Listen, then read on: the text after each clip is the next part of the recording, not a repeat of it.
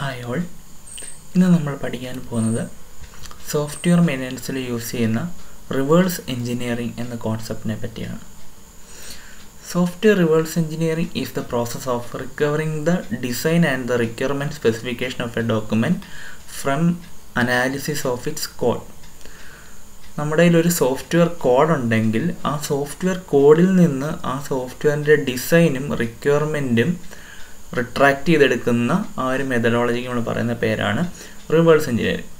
Forward engineering നമ്മൾ എന്താണ് ചെയ്യുന്നത്? നമ്മൾ ആദ്യം റിക്വയർമെൻറ്റ്സ് ഐഡൻറ്റിഫൈ ചെയ്ത് ആ റിക്വയർമെൻറ്റ്സ് ഫീസിബിൾ ആണെങ്കിൽ നമ്മൾ അതിനെ SRS ഡോക്യുമെൻ്റായിട്ട് കൺവേർട്ട് ചെയ്ത് ദെൻ ആ SRS ഡോക്യുമെൻറ്റിലുള്ള ഓരോ റിക്വയർമെൻറ്റിനുള്ള ഇക്വലൻ്റ് അൽഗോരിതം ഫ്ലോ ചാർട്ടൊക്കെ ഡിസൈൻ ഫേസിൽ ഡെവലപ്പ് ചെയ്തിട്ട് ദെൻ നമ്മൾ ആ ഡിസൈൻ ഡോക്യുമെൻറ്റിനെ ഒരു ഹൈ ലെവൽ പ്രോഗ്രാമിംഗ് ലാംഗ്വേജിൽ കോഡായിട്ട് കൺവേർട്ട് ചെയ്യും. റിവേഴ്സ് എഞ്ചിനീയറിംഗിൽ ഇതിൻ്റെ നേരെ റിവേഴ്സ് പ്രോസസ്സാണ് നമ്മൾ ഫോളോ ചെയ്യുന്നത്. അതായത് നമ്മുടെ കയ്യിൽ കോഡുണ്ടാവും, ആ കോഡ് നമ്മൾ ആദ്യം ഐഡൻറ്റിഫൈ ചെയ്യണം. കോഡിൽ നിന്ന് നമ്മൾ എന്തൊക്കെ മോഡ്യൂൾസ് ആണ് അല്ലെങ്കിൽ ഏതൊക്കെ ഫങ്ഷൻസ് ആണ് എന്നുള്ളത് നമ്മൾ ഐഡൻറ്റിഫൈ ചെയ്യണം.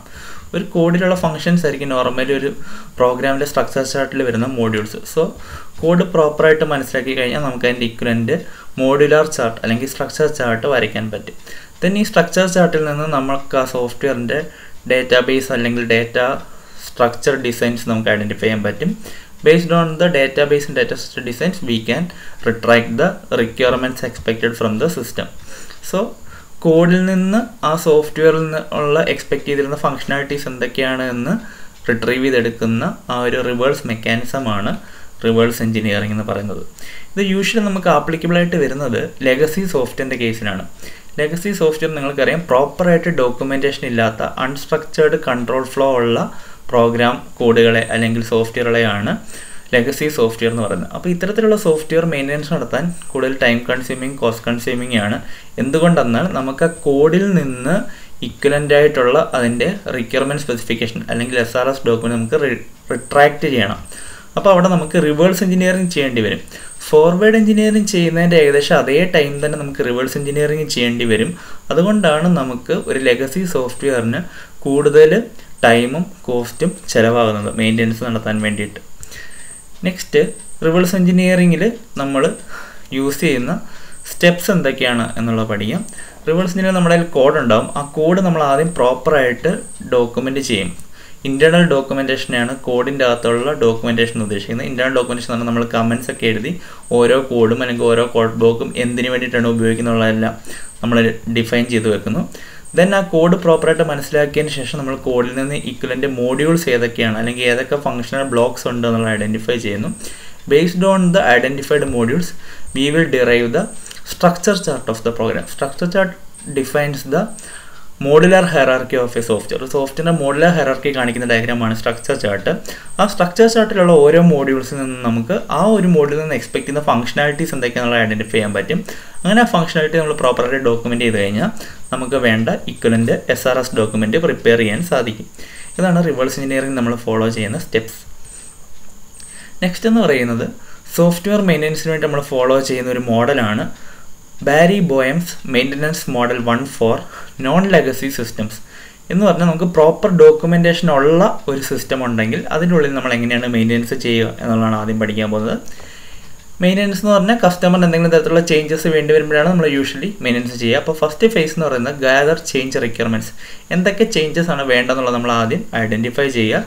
ദെൻ ഈ പറയുന്ന ഓരോ റിക്വയർമെൻറ്റും ടെക്നിക്കലി, ഓപ്പറേഷണലി, എക്കണോമിക്കലി ഒക്കെ നമുക്ക് ഇംപ്ലിമെൻറ്റ് ചെയ്യാൻ പറ്റുന്നതാണോ അല്ലയോ, ഇത് ഫീസിബിൾ റിക്വയർമെൻറ്റ്സ് ആണോ അല്ലയോ എന്ന് തുടങ്ങിയ കാര്യങ്ങളൊക്കെ അനലൈസ് ചെയ്യുക. ഈ for these requirements R feasible, then നമ്മൾ എന്ത് ചെയ്യുക, അതിൻ്റെ ഇക്വലൻ്റ് ഡിസൈൻ കണ്ടുപിടിച്ച് ഓരോ റിക്വയർമെൻറ്റ് ഇംപ്ലിമെൻറ്റ് ചെയ്യാൻ വേണ്ടിയിട്ടുള്ള അൽഗോരിതം ഡിസൈൻ ചെയ്യുക. Then based on this design നമ്മൾ കോഡായിട്ട് കൺവേർട്ട് ചെയ്യുക. ദെൻ ഈ പുതിയ കോഡ് നമ്മുടെ പഴയ കോഡിൻ്റെ കൂടെ ആഡ് ചെയ്യുക. പുതിയ കോഡ് പഴയ കോഡിൻ്റെ കൂടെ ആഡ് ചെയ്യുമ്പോൾ നമ്മൾ ഇൻ്റഗ്രേറ്റ് ചെയ്തിട്ട് ടെസ്റ്റ് ചെയ്യേണ്ടി വരും. ഇവിടെ നമ്മൾ ചെയ്യുന്ന ടെസ്റ്റിംഗ് മെയിൻലി റിഗ്രഷൻ ടെസ്റ്റിംഗ് ആണ്. റിഗ്രഷൻ ടെസ്റ്റിംഗ് എന്താണെന്നുള്ളത് നിങ്ങൾക്ക് ഓർമ്മയുണ്ടെന്ന് ഞാൻ കരുതുന്നു. റിപ്പീറ്റഡ് ടെസ്റ്റിംഗ് ആണ്. ഓൾറെഡി നമ്മൾ സക്സസ്ഫുള്ളി ടെസ്റ്റ് ചെയ്ത മോഡ്യൂളിൻ്റെ കൂടെ പുതിയൊരു മോഡ്യൂളിനെ ആഡ് ചെയ്യുമ്പം ആ പുതിയ മോഡ്യൂൾ പഴയ മോഡ്യൂൾസിനെ ഏതെങ്കിലും തരത്തിൽ അഫക്റ്റ് ചെയ്തിട്ടുണ്ടോ എന്ന് ചെക്ക് ചെയ്യുന്നതിനെയാണ് റിഗ്രഷൻ ടെസ്റ്റിംഗ് എന്ന് പറയുന്നത്. നമ്മൾ മെയിൻ്റനൻസിലാണ് കൂടുതലും റിഗ്രഷൻ ടെസ്റ്റിംഗ് ഉപയോഗിക്കുന്നത്. അപ്പോൾ നമ്മളിവിടെ പുതിയ മോഡ്യൂൾ പഴയ മോഡ്യൂളിനൊപ്പം ആഡ് ചെയ്തിട്ട് ഇൻ്റഗ്രേറ്റ് ചെയ്തിട്ട് റിഗ്രഷൻ ടെസ്റ്റിംഗ് ഫോളോ ചെയ്യും. ദെൻ നമ്മൾ ഈ പുതിയ റിക്വയർമെൻറ്റ്സിൻ്റെ ഇക്വലൻ്റ് SRS ഡിസൈൻ എല്ലാം നമ്മുടെ ഡോക്യുമെൻറ്റേഷൻസിൽ പ്രോപ്പറായിട്ട് അപ്ഡേറ്റ് ചെയ്യുക. ഇതാണ് ബാരി ബോയംസ് maintenance model 1 four non legacy systems. ഇനി ഒരു ലെഗസി സോഫ്റ്റ്വെയർ ആണെന്നുണ്ടെങ്കിൽ നമ്മൾ അവിടെ ഫോളോ ചെയ്യുന്നത്, അവിടെ നമ്മുടെ കോഡ് മാത്രമേ ഉണ്ടാവത്തുള്ളൂ. ആ കോഡിൽ നിന്ന് എന്തൊക്കെയായിരുന്നു ആ സിസ്റ്റം ഉള്ള റിക്വയർമെൻറ്റ്സ് എന്നുള്ള ഐഡൻറ്റിഫൈ ചെയ്ത് ദെൻ പുതിയ റിക്വയർമെൻറ്റ്സ് എന്തൊക്കെയാണെന്നുള്ള മേടിച്ച് നമുക്ക് ചെയ്യേണ്ടി വരും. അപ്പോൾ ശരിക്കൊരു ലെഗസി സോഫ്റ്റ്വെയർ സിസ്റ്റത്തിൻ്റെ അത് നമ്മൾ reverse engineering plus forward engineering ആണ് മെയിൻ്റെനൻസ് ഫേസിൽ ചെയ്യുന്നത്.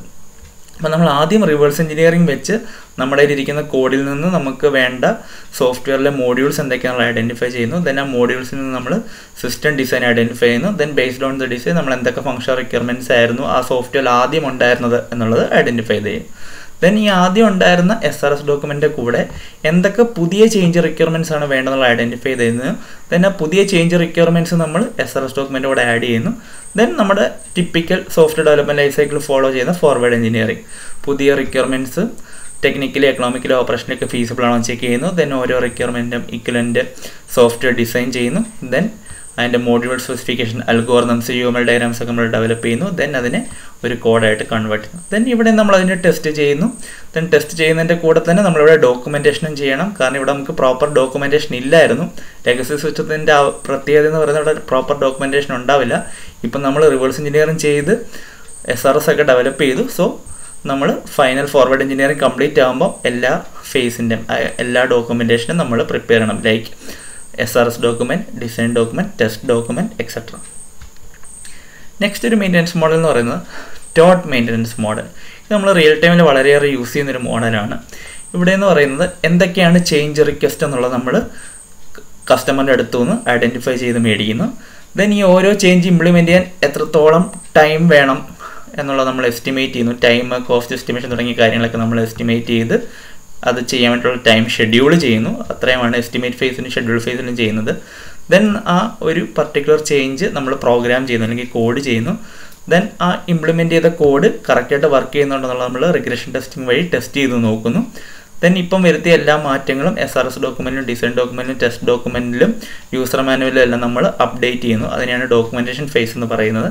ദെൻ എല്ലാം പ്രോപ്പറായിട്ട് അപ്ഡേറ്റ് ചെയ്തതിന് ശേഷം നമ്മൾ അക്സെപ്റ്റൻസ് ടെസ്റ്റിംഗ് കസ്റ്റമർ ചെയ്ത് നോക്കിയിട്ട് ആ പ്രൊഡക്റ്റ് റിലീസ് ചെയ്യുന്നു. പ്രൊഡക്റ്റ് റിലീസ് ചെയ്തതിന് ശേഷം ആ പ്രൊഡക്റ്റ് വർക്ക് ചെയ്യുന്ന ഫേസാണ് ഓപ്പറേഷൻ ഫേസ്. ദെൻ ഈ ഓപ്പറേഷൻ ഫേസിലിരിക്കുമ്പോൾ വീണ്ടും കസ്റ്റമർ ഒരു പുതിയ ചേഞ്ച് റിക്വസ്റ്റ് വന്നു കഴിഞ്ഞാൽ വീണ്ടും ഈ സൈക്കിൾ കണ്ടിന്യൂ ചെയ്യും. പുതിയ ചേഞ്ച് റിക്വസ്റ്റ് എടുക്കുന്നു. ദെൻ ആ പുതിയ ചേഞ്ച് റിക്വസ്റ്റ് ചെയ്യാൻ വേണ്ടിയിട്ട് എത്രത്തോളം എഫേർട്ട് വേണം, കോസ്റ്റ് വേണം, ടൈം വേണം എന്നുള്ള എസ്റ്റിമേറ്റ് ചെയ്യുന്നു, ഷെഡ്യൂൾ ചെയ്യുന്നു. അങ്ങനെ ഈ ഒരു പ്രോസസ്സ് സൈക്ലിക്കലി ഇങ്ങനെ നടന്നുകൊണ്ടിരിക്കും. അതാണ് taught maintenance model. Thank you.